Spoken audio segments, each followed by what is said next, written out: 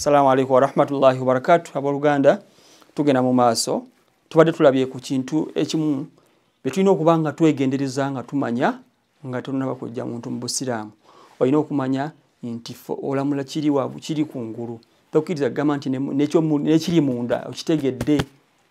Tukyaba Oluganda etulabye hadithi Nabi sallallahu alayhi wa sallam alwanagana n'abantu abawakanya eddiini y'obusiraamu ne basamira ne bawakanya Allah ne bamuvuma n'abalala. Mpaka nga bayimiriza eswala ne mali yaabwe ne batoola mu zaka. Ebyo babikola omusaayi gwabwe ne mali yaabwe byabina kukuumibwa olukomyo olw'amaddala. Naye watali ekyo ebisigadde tubirekera Allah subhanahu wa ta'ala abinako obuvunaanyizibwa. Ogamba nti okakase ebiri munda era okakase nti oba ono wa muliro oba wa mujjana ebyo masala tetugayingiramu. Topic tetugiyingiramu tugirekera Allah subhanahu wa ta'ala. Ekyokubiri tulina okumanya mu mbeera y'okujja omuntu mu busiraamu n'okumulekamu anna al-islamu yuthbitu bi adna bayyina. Era kyeki kindinako akakwate ne kyetumaze nti obusiraamu tubukakasaawo n'omuntu tubukakasa ku muntu n'obujulizi obusembayo obutono bi adna bayyina. Akantu akatono katugamba nti ono yandiba musiraamu kasobolandemu ako. Obusiraamu tulina okubanga tubukakasa. Yani oli kasita agamba la ilaha illallah Muhammadur Rasulullah nsikiriza obusiraamu. Full stop. Tetobuuza bibuuzo bingi naye gwe tulina okunoonyezaako ewammwe oyinza okuba ddala ebyogambye si bituufu abeewammwe bali batya basiraamu basi basiraamu balina amasabo tebalina amasabo. Tokkirizibwa genda into details ebyomunda ng'omuntu amaze okwogera ekigambo la ilaha illallah Muhammadur Rasulullah. Awo wennyini olina okubanga omuleka n'omwaniriza mu ddiini ey'obusiraamu. Tokkiriza kumubuuza ebibuuzo bingi ebbanga mala ng'ayogedde ekigambo la ilaha illallah nga kadi staslama nga yeewaddeyo okubeera nga ayingira obusiraamu. N'okujja omuntu wa takfiiri yantafi bi adina shubha. Era tokkiriza okubeera nga okaafuwaza oba ojja omuntu mu busiraamu nga olina kyolabyewo ekintu ekitono ekikyaganya okubeera nga ofuna obukakafu obw'amaanyi. Kwegamba bagamba nti oli yagudde mu yawakanyiza obusiraamu oba si musiraamu alina byakola nga si bya busiraamu naye nga ate abadde musiraamu. Tulina okufuna obujulizi obw'amaanyi naye tuwanga tulina kufuna obujulizi 100%. Talina kubeera 80 oba 99 olina okufuna obukakafu obwa namaddala 100 ku 100 bwe tujja okubeera nga tulaba nti naye obanga tenatuuka ku 100 awo no tonyitokiriza kubeera nga omuntu omujja mu busiraamu. Era obujulizi tuyinza bujja ku kyafaayo ekyali kya Usama bin Zaid ku mulembe gwa Nabi Muhammad sallallahu alaihi wasallam baali mu lutalo. Usama bin Zaid ono n'abeera nga mu maaso ge wajja omuntu nga si musiraamu ng'ali mu kulwanagana naye. Waba ali mu kulwanagana naye n'awanika omukono n'atola la ilaha illallah n'agamba la ilaha illallah Muhammadur Rasulullah. Usama bin Zaid ate yamutemako obutemi nsingo ng'amaze okwogera ekigambo ekyo. Amawulire gatuuka ku Nabi Muhammad sallallahu alaihi wasallam nti Usama yakoze ekintu kino. Usama bin Zaid Nabi Muhammad sallallahu alaihi wasallam yanyiiga n'amugamba mubuuza ebibuuzo gamba haqataltahu ba'da an qala la ilaha illallah. Omusse omujjeko ensingo ye ng'amaze okugamba ekigambo la ilaha illallah. Mu kwewozaako Usama naye ayagala okwewozaako yaddamu Nabbi n'amugamba ya Rasulullah yakyogera ekigambo ng'ayagala kwetaasa. Nabbi n'amugamba shakakta qalbahu ekyo wakitunula mu mutima gwe nti ddala yakyogera na kwetaasa. Usama teyatunula mu mutima gwe kuba tasobola ebyo bya Allah subhanahu wa ta'ala. Ashahidu nti obusiraamu bukakasibwawo n'ekintu ekisembayo obutono ekyobujulizi kyetulabako. Naye butali ekyo tokkiriza kubeera nga omuntu omujja mu busiraamu. Nabbi nga yavunaana Usama yajjako omuntu ensingo ng'ayogera la ilaha illallah ng'alowooza nti akyogere na kubeera nga ayagala kwetaasa. Tokkiriza kubeera nga olowooza ekyo.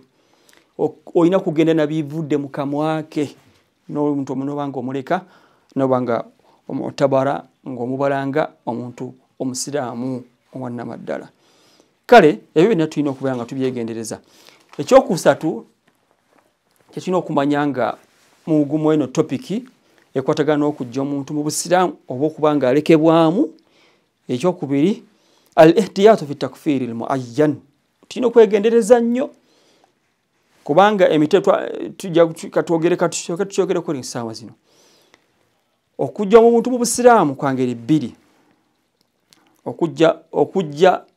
Okwogera ekigambo nga kijja omuntu mu busiraamu kya ngeri bbiri. Ekisooka ng'ojja omuntu yennyini oyo nti n'ogamba nti Musa si musiraamu,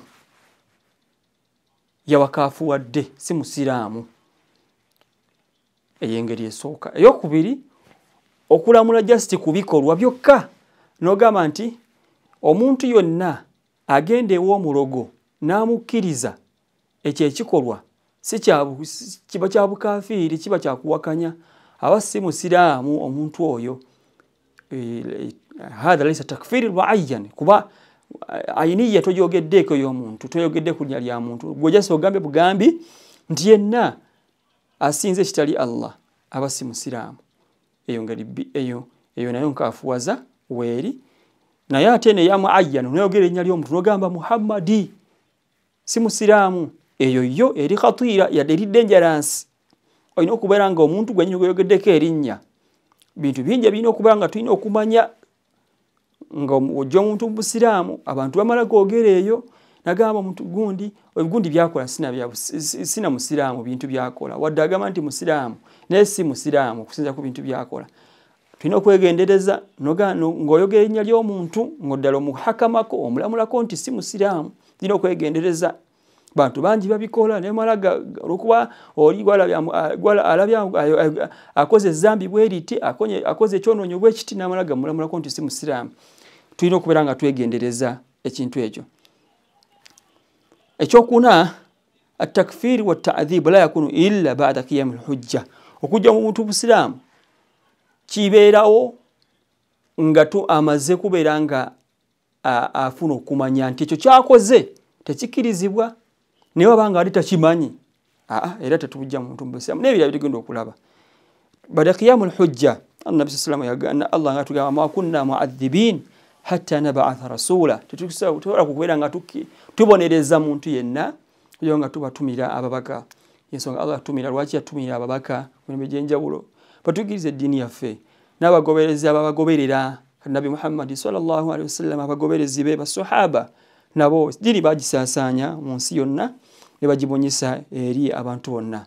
Naye eri abo nga for example nga basaawa zino ku mulembe guno kati mawaqi tawasul ebyokumukutu empuliziganya y'emikutu egy'enjawulo ezeewo y'amaanyi ku mulembe guno, waliwo ku YouTube, WhatsApp, Facebook, bintu bingi. Kati olaba nga ddiini y'obusiraamu egenze buli wamu. Abantu abansinga obungi balina gye beekwasa. Ddiini y'obusiraamu emaze otuuka ku buli omu. Kujjako gye bali abatono alladhina yaishuna mathalan fil ghabat, abawangaala mu forests, mu bibira, n'abalanga bawangaala mu bifo ebyewala. Eddiini y'obusiraamu tebagimanya, tebagituukanga, okumanya tekubatuukangako kwe bayita ddiini y'obusiraamu. Abo abantu bwe batyo bye bakola yu'dharu lahum, tetukkiriza okuba nga tubakaafuwaza. Ba'da al-qiyam al-hujja, ekyo tulina okuba nga tukimanya nti alina kusooka kufuna information nti kyakoze tekiriyo mu busiraamu, ate netufunamu ebimuvaamu. Ekyokutaano nti qiyamul hujja fi haqqi al-muslim yani ikhbaruhu bima akhbara bihi nabi sallallahu alayhi wa sallam. Kibeerawo okubeera nga kyeki kye twogeddeko nti kibeerawo oluvannyuma lwa kumubuulirira ne tumugamba nti ekyo kyokoze tekikiriza mu busiraamu, kijja omuntu mu busiraamu ekyo kyokoze. Wabanga abadde akikoze nga talina kyamanyi, nga takimanyi nti kijja omuntu busiraamu, tokkiriza kubeera nga omujja mu busiraamu. Ekintu ekirala na point number 6 gye tulina okulaba nga topic eno mulamwa guno ogw'okujja omuntu mu busiraamu n'okumulekamu nga musiraamu, adamu takfiri bikulli dhambi. Twakikonyeeko obutajja muntu mu busiraamu na buli kibonerezo na buli zambi na buli kyonoono. Twalabye nti ekijja omuntu mu busiraamu kiri bukafiiri oba kwe kuwakanya, nga for example novuma Allah subhanahu wa ta'ala. oba kati waffe Uganda oli tulabye abantu bangi ng'agamba abadde mu busiraamu n'agamba nze bannaye nali musiraamu ng'erinnya lyange nze Aisha nga nze Ibura naye kaakati ndokose n'alangira obulokoze bwe ekyo ezzambi obwoba bukafiiri bwakoze bumujja mu busiraamu oba omuntu nga musiraamu naye n'agenda mu basamize n'asamira ekyo nakyo kijja omuntu mu busiraamu kati almuhimu alhasilu nti kyonna kibikwatagana ku nsinza nga ina genda wa Allah subhanahu wa ta'ala ya tawhidi okwomwawula Allah subhanahu wa ta'ala mu kumusinza okunene kijja omuntu mu busiraamu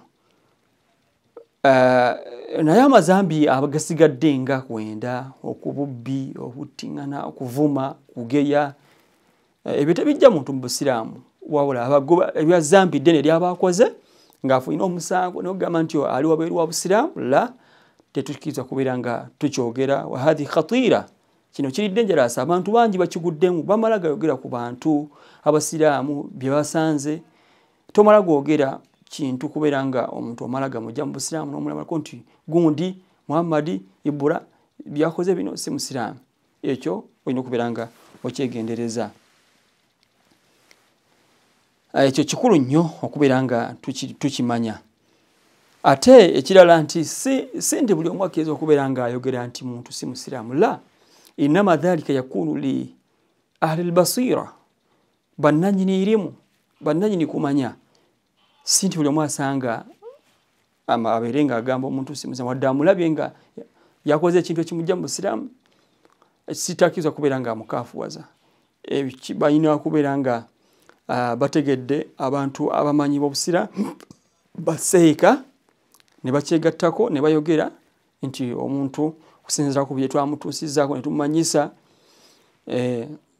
n'atuwakanya si musiraamu ddala kituufu naye buli omu okumala nga amala googera kisanze fawdawiyi tekisaana mu ddiini yaffe ey'obusiraamu ebyo bintu bikulu okuba nga tubimanya mawani utakfir ebigaana okubeera nga tujja mu busiraamu waliwo ebintu nga bigaana okujja mu busiraamu ekisooka tubiyitamu mani uljahal obutamanya kijja omuntu mu busiraamu abooluganda era nga ekintu kikulu okubeera nga tukimanya twalabye nti okuba omuntu nga tamanyi yu'dharu lahu aljahal yu'dharu lidhalika obutamukakasaako nti butamuwa musango abantu betuwa excuse nga ddala tebamanyi be bantu twabalabye ba mirundi ebiri abasooka man kana hadith ahdi bil islam abakasiramu kaabo omuntu nga yakasiramu nga tumusubira okukola ebintu bingi nga si bya busiraamu kati waba bikoze tomukaafuwaza wabula buyigiriza nga okimulabyemu abokubiri man lam tablughuhu da'wa abo nga ddiini y'obusiraamu tenabatuukako twabalabye nga abantu nga abawangata mu bifo ebyewala nga mu bibira n'ebifo nga ddala tebalina masimu tewaliyo bamanyi ba ddiini ya busiraamu n'abasiraamu nga waliyo mu babiri nga nabo ate si bye baliko awo yu'dharu lahum aljahal tuba excuse netubamala netuba nga tetubalamula obulamula buli wakuwajja mu busiraamu kale embeera eno nkulu nnyo okubeera nga tugimanya okubeera nga tukola ki tugyegendereza aljahal obutamanya eyo ensonga ze tulina okuba nga tulaba omuntu tajja mu busiraamu ensonga eyokubiri mani ekigaana okujja omuntu mu busiraamu al khata okukola ensobi omuntu asobola okubeera nga akola ensobi nga abadde nga aseredde buseerezi nga omuntu nga nayogera ekigambo fayasbiquhu qawlan kufuriya ebigambo ku lulimi ne basooka ekigambo nga kya bukaafi abadde agamba nga nyumya ogenda okulaba avumidde eddaawo avumye ennabbi ng'ate takigenderedde kale tugenda kubeera nga tukomaawo tugenda kubeera nga tuyongerezaako insha Allah. Assalamu alaikum wa rahmatullahi wa barakatuh.